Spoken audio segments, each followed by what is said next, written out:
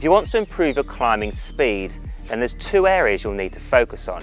One, developing that base level of fitness to be able to hold a higher tempo on the climb, and two, be able to make and recover from high intensity efforts. Today I've been lucky enough to be able to ride with Tadej Pogačar, find out how he trains to develop these areas and how sessions like his can work for you.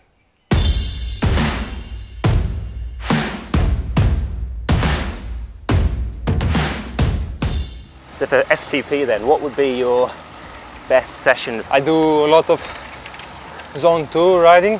Yeah. Like on the flat, trying to do mostly flat. Yeah.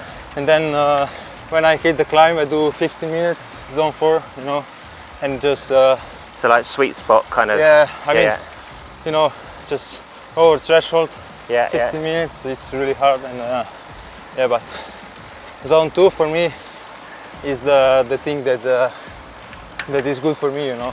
So is 15 minutes the longest interval you would do for that kind of training? Yeah, so I do just 15 minutes intervals. Yeah. Whenever is interval, I do 15 minutes. And how many of them would you do on, let's say, a ride where you did them? So normally if it's 3-day block, I do 2 longer rides with 0 or 2 intervals, and then 1 shorter ride with 2 intervals more close together. So yeah, in 3 days, normally 4 or 2 times 3, 3 times zone 4. So how should people feel at the end of that training? Like what feeling should you have in your legs after you've done the session well? I mean, of course you need to feel pain in the legs, you know, a little bit hard to go on the stairs and down, you're tired, but the most important thing is that you feel at yourself that you did good training, that you're not like, I was shit, it was not good training, just throw away the bike. You need the feeling that, positive. Oh cool, I did really good training, I deserve a rest now, you know, that kind of thinking you need after training.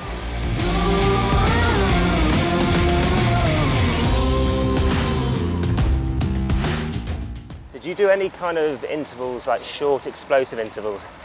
Really, sometimes I do 40-20, but that's like just to break the training rhythm a little bit, normally.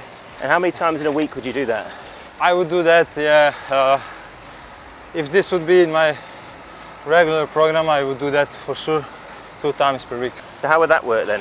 So normally I do 3 reps of 5 or 6 minutes and for 40 seconds of full gas sprinting, and then 20 seconds just spin the legs, not stop, but still need to spin, and then 40 seconds again full gas, and you do this 5 or 6 minutes, rest for 10 or 15 minutes and repeat again. Yeah, it's like, you know, just to change a little bit the training, or just to prepare for the race a little bit more intensity.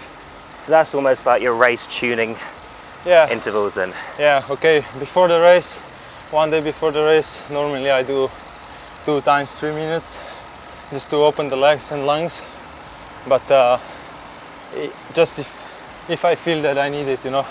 Sometimes you just need to spin the legs a little bit, or that's it.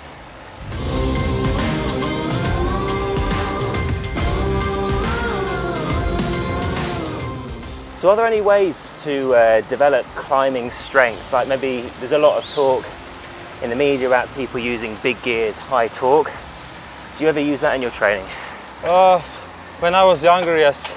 I think that was also important when I was younger, to develop, you know, a little bit more, better. Like cadence going around 60, we did that a lot, around 300 watts for me at juniors at that time, zone 3. So it's the sort of training then that people maybe at the start of their cycling journey might do to help develop strength? Yeah, I think so.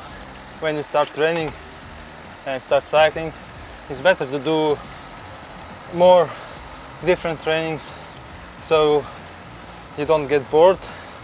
You develop different skills and you see what is the best for you, what suits you the best, you know.